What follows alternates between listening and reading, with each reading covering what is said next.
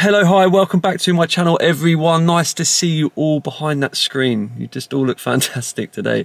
What I wanted to share with you in this video is the top 5 features that I love and hate about my 2022, that's a mouthful, right? SKODA OCTAVIA vRS estate. Now, hopefully this video should give you some sort of idea what to expect if you are going to buy one of these cars. I've already put 2,000 miles on this car in the last 2 weeks, so I genuinely think I know what's good and what's not already.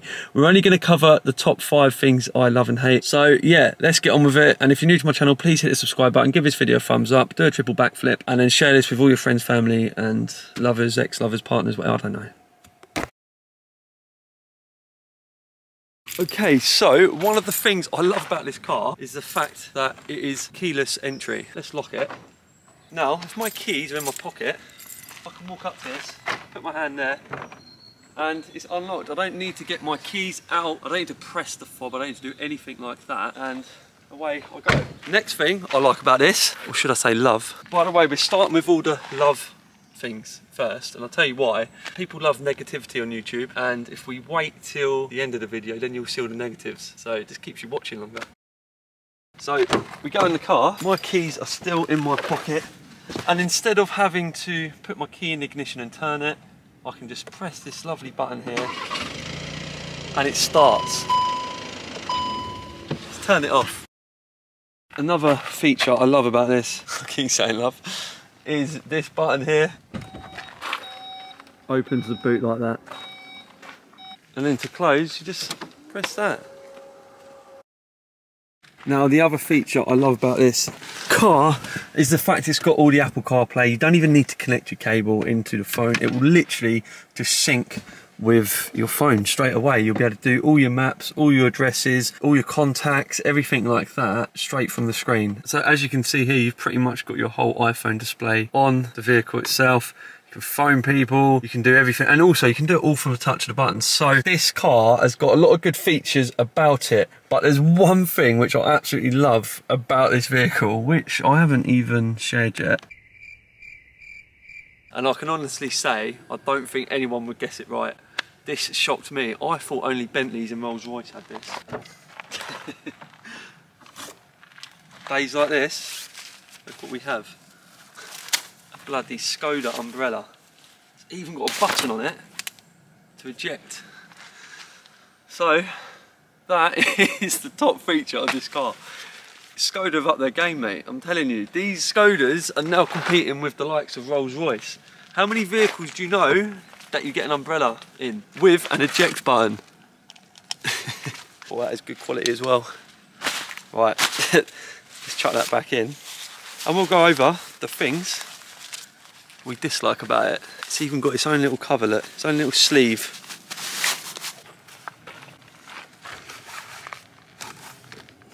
Won't see that again.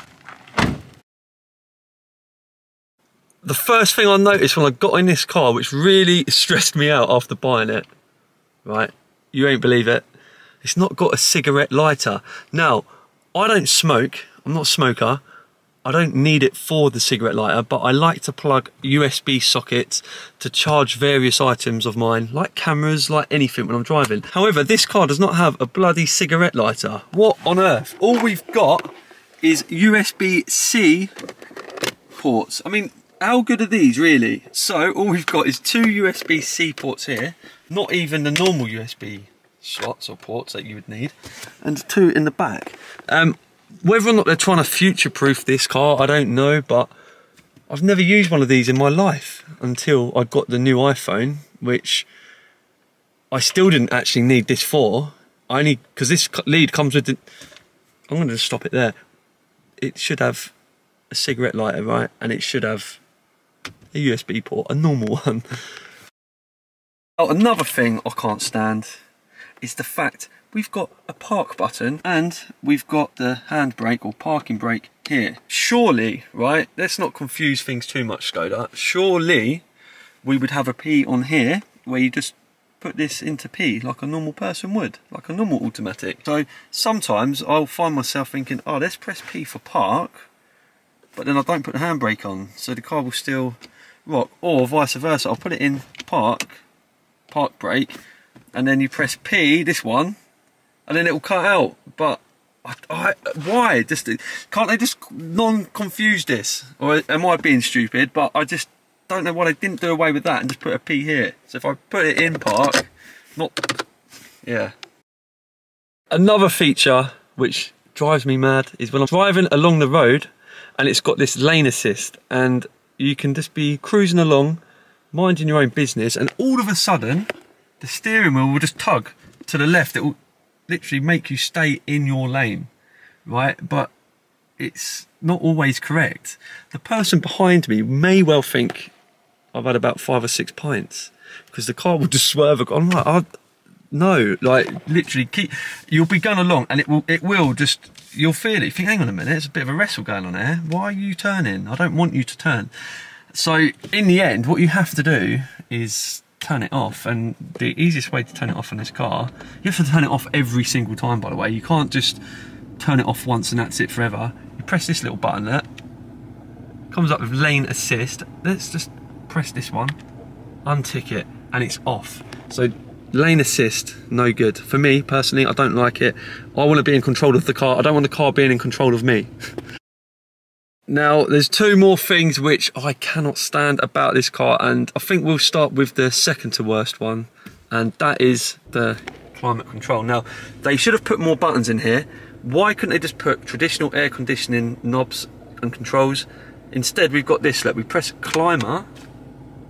Right, we've got smart AC, so we can defog the windows, warm my feet, warm my hands, cool my feet, give myself some fresh air. Lovely, love that. That's a real good feature. If we click classic AC, this is how we're getting into the air conditioning. So if I'm driving along the road and suddenly I need some aircon, I'm having to go bang.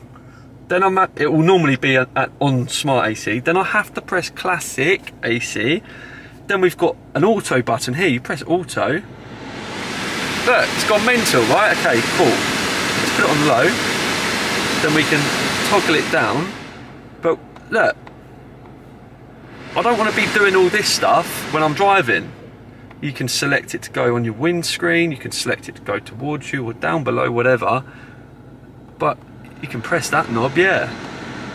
But when you're driving along, you shouldn't really be having to faff around with this. Like, it's easier just to, like when I used to have a Mercedes C350, you could literally you don't need to look, you just do it. But this thing, no, not having it, mate. Hate that. Put a bloody button in next time, Skoda, a proper with controls, not none of this. I don't want all this screen stuff when I'm trying to use my aircon. And then to turn it off, you do that. And then this is another thing, you end up pressing, I keep thinking this is turning it down, like as in turning the power down, but it's not, it's making it the temp. Anyway, basically, AC on this, no fun, not on a screen, not for me, thank you. I sound like I'm proper ranting, don't I? Now, this last one is one thing, it really rattles me to no end. When I say rattles, it literally rattles me. You'll be driving along, and okay, I can blame it on this car, but I could blame it on probably every new car now. Automatic stop start, what the is that? What is it?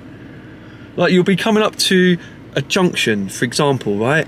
People would just be walking along the pavement, all happy as Larry. You're slowing down, you know, looking right, looking left, whatever, yeah? And then you're about to pull out, boom, the engine's cut out. It's cut out. It cuts out sometimes before you even get to the end of the road. You haven't even stopped yet, and the thing cuts out. It will cut out. And then people look at you as if you've stalled your car or something, because obviously they hear the engine turn off, and then you go to pull back out, and then the engine's starting back up, and there's a little bit of a power loss because it's just started. Automatic stop start, yeah, is one thing I cannot stand, and the only way you can turn it off on this is you press the set button. You can go through this menu up here, and then you press that, right? So now it's deactivated, but it won't remember my preferences. So the next time I jump in and out of the car, it's going to come back on again. Look, watch. Right, goodbye, Darren. Okay, no, I've changed my mind. I've come back. Look, the bloody thing is back on. Automatic stop start is back on. I hate it. I bloody hate it. And then to confuse things, I thought, oh, hang on a minute. This A here must be to turn it on and off. So every time I jump in, I can just press that. Look, if you press this button, that's auto hold. I don't need auto hold. Like, surely, I think this car does that anyway. Like, that should be an automatic stop-start button. I should have designed this car for you, Skoda. But yeah, automatic stop-start is the worst invention ever. I don't care what people say. If they go, oh, it's saving the environment. It's not, because every time your car turns back on, you're wasting the bloody starter motor, your battery. I know they're all designed for these pointless things, but you just keep, I just think, let the engine run for a bit. Fair enough if you're like at a roadworks or something like that, but you know, or you're at a railway crossing, but not when you're just everyday driving. I even had it once, yeah, I was going along the road, about to turn right, waiting for the cars to pass so I could turn right. The car went past. I was like, okay, I can go. Oh, it's cut out.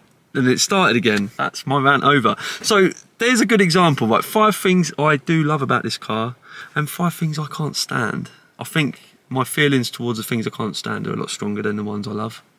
Love or hate, I don't know. But yeah, I hope this video has given you some sort of idea about the SKODA OCTAVIA, the latest one. I'm not sure what it was like in the Mark III. But in the Mark IV, there's certainly things on there which are good and certainly things that are bad. But if we can, Skoda, if you're watching this, in the next model or version, put a few air conditioning knobs in, get a button for the auto stop start, or maybe program it so your preferences are remembered. Maybe this is all to do with the EU Euro 6 stuff. I don't know. It's not, all I want to do is drive. And because I'm in and out of my car a lot all day long, I'm sort of like, well, yeah, pressing all these buttons. But that's going to be it for today. I do love the umbrella in here, by the way. That's like one feature I think is the best, because days like this, when you've got a tiny bit of rain, you've got an excuse to get out your door and show off. But no, I'm only joking. I'm not that sort of person. Don't think I'd need it. I ain't got any air. But yeah, that's it for today. Thanks for watching. New to my channel, please subscribe, hit that video bell button, thumbs up, all of that stuff, and I will see you all again soon for the next one. Bye for now.